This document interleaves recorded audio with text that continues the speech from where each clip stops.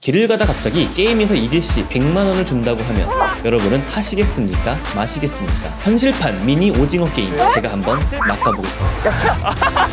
안녕하세요, 매직페이커 니키입니다. 제가 오늘 이곳에 나와 있는 이유는요, 어린이대공원에 놀러 오신 시민분들과 제가 대결을 할까 합니다. 어떤 대결이냐고요? 이 가위로 로프를 자르기만 하면 로프에 달려있는 100만원을 진짜 가져갈 수 있는 게임입니다. 하지만 전 매직페이커죠. 제가 가지고 온 이 가위는 일반적인 가위가 아닌 조금 특별한 가위입니다. 마술사인 저는 쉽게 사용할 수 있지만 트릭을 모르는 시민분들은 가위를 꿈쩍도 할 수 없죠. 그래도 자세히 살펴보면 트릭을 파헤칠 수 있습니다. 매직페이커 특별편 지금 바로 시작합니다. 우와, 진짜 좋아. 어린이대공원이 원래 이랬나? 단풍이 질 때라 그런지 너무 이뻐요 지금. 와. 14종의 놀이기구가 있는 어린이대공원 놀이동산이 오늘 첫 번째 대결 장소입니다. 저도 어렸을 적에 여기서 회전그네를 정말 재밌게 타고 놀았던 기억이 있네요. 그럼 대결을 시작하러 가볼까요? 무려 상금을 100만원 하실래요? 네. 단 10초 안에. 네. 시작! 10, 9, 8, 7, 6, 정말? 5, 왜 가위가 안 열리는 거야? 3, 1. 네! 10, 9, 8, 7, 6, 5. 왜 100만원! 가위가 네. 뭐가 많이 많은 거예요? 잠깐만요. 아니 좀 전에 자르셨잖아요. 네, 그쵸? 이게 진짜 안 열려요? 잘 열리는데? 가위가 왜요? 어? 뭐야 무슨 일이야? 그럼 열어서 다시 한번 시작!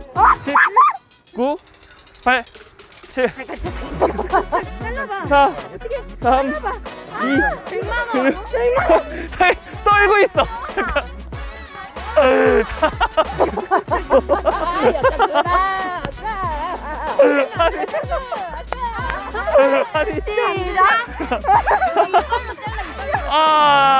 아쉽게도 100만원을 놓쳤습니다. 지나가 버렸습니다. 100만원을 가위가 네, 잘 들거든요, 이렇게. 뭐야? 이렇게 보면은 안 들었는데? 첫 번째 장소인 놀이공원에선 날카로운 관찰력의 소유자는 없었습니다. 그럼 두 번째 장소로 이동하실까요? 여기가 지금 노래하는 분수인데요. 노래에 맞춰서 분수의 높낮이가 조절되고 그런다고 하네요. 안녕하세요. 요 가위를 이용해서 이 부분을 잘라내시면 이 100만원을 가져갈 수 있는 거예요. 네, 이렇게 그냥 잘라주시면 돼요. 잘 잘리는 가위거든요. 자르면 어떻게 돼요? 못 자르면 못 가져가시는 거죠. 네, 끝인 거예요. 벌칙을 하시거나 그런 건 전혀 없습니다. 10초 카운트다운 같이 살게요. 남성분이랑 제가. 준비, 시작! 10, 9, 자르세요. 8, 7, 6, 5, 4, 3, 2. 혹시 지금 마임 하시나요? 마임 전공하신 분이신가요? 전 포기하고 잠깐만 볼게요. 네. 저희 공대생이어가지고. 네. 어떻게 하는 거지? 호그와트가 여기 있었는데? 좀 살짝만 이렇게 드시면 이렇게 잘리는 거예요. 뭐야? 기가 막히네 이 가위. 네. 갈시칩으로 인식하는 건가? 아쉽게도 노래하는 분수에서 이 100만원을 타간 행운의 주인공은 없었습니다. 그럼 다음 장소로 이동해 보실까요? 지금 여기 보이는 이곳이 숲속의 무대라는 곳인데요. 다양한 공연들이 많이 펼쳐지는 곳인데 저도 나중에 한번 꼭 공연을 해보고 싶네요. 다음 장소로 이동하시죠. 마지막 대결 장소에선 창의력이 뛰어난 어린 친구들 위주로 대결을 펼쳐보겠습니다. 동물원 옆에 있는 식물원은 크기는 작지만 알차게 구성이 돼 있어서 다양한 식물들을 관람할 수 있다고 하네요. 오랜만에 동물원에 오니 기분은 들뜨지만 이럴 때가 아니죠. 안녕하세요. 잠깐 시간 괜찮으시면 저랑 대결하시겠어요? 무려 100만원입니다. 100만원빵 게임 한번 하실래요? 가위로 그냥 이 로프를 10초 안에 자르기만 하면 되는 거죠. 잘 잘리는 가위예요. 그리고 진짜로 100만원을 드릴 겁니다. 진짜 드릴 거예요. 10초 안에. 자, 준비 시작. 10, 9, 안 8, 열려. 7. 왜 안 하세요? 왜 안 하세요? 왜 안 하세요? 3, 2, 1. 네! 바닥 이렇게 맞지 않을까? 10초는 지나가 버렸네요. 근데 왜 안 자르신 거예요? 마임 하세요 혹시? 안 열려요. 안 열린다고요? 이렇게 잘 열리는데? 그래도 연락한 거 봐요. 그럼 제가 열어드릴게요. 5, 4, 3, 2, 1. 진짜 비밀입니다. 아니 가이드만 하면 되는데 100만 원을 왜 못 가져가시는 거죠? 잘 잘리는데?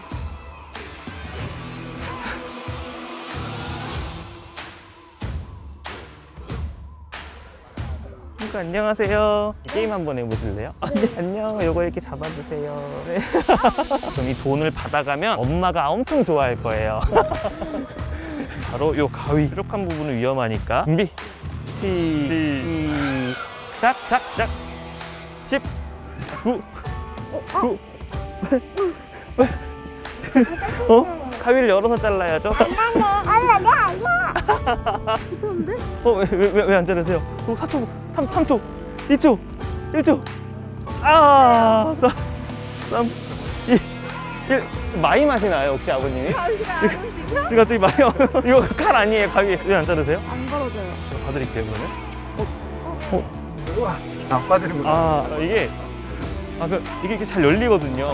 힘이 좋으시네요. 그럼 이거 열어드릴게요. 시작. 10, 9, 8, 4, 3, 2. 자르셔야죠. 2. 100만 원을 설화를 위해. 이거 열어드렸잖아요. 그러면은 이게 되게 잘 드는 가위인데. 자. 아쉽게도 오늘 이 어린이대공원에서 이 100만 원을 타간 행운의 주인공이 나타나지 않았습니다. 이거 참 아쉽네요. 다음에 더 재밌는 콘텐츠를 가지고 돌아오겠습니다.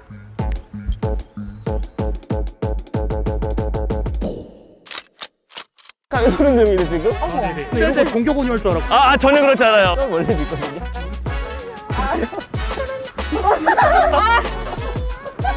유튜브에 이렇게 잘 넣어도 괜찮으실까요? 치킨 쿠폰을 치킨 쿠폰을 선물. 감사합니다. 감사합니다. 선물 드리겠습니다. 오늘 맛있게 드세요. 감사합니다. 예. 왔어요.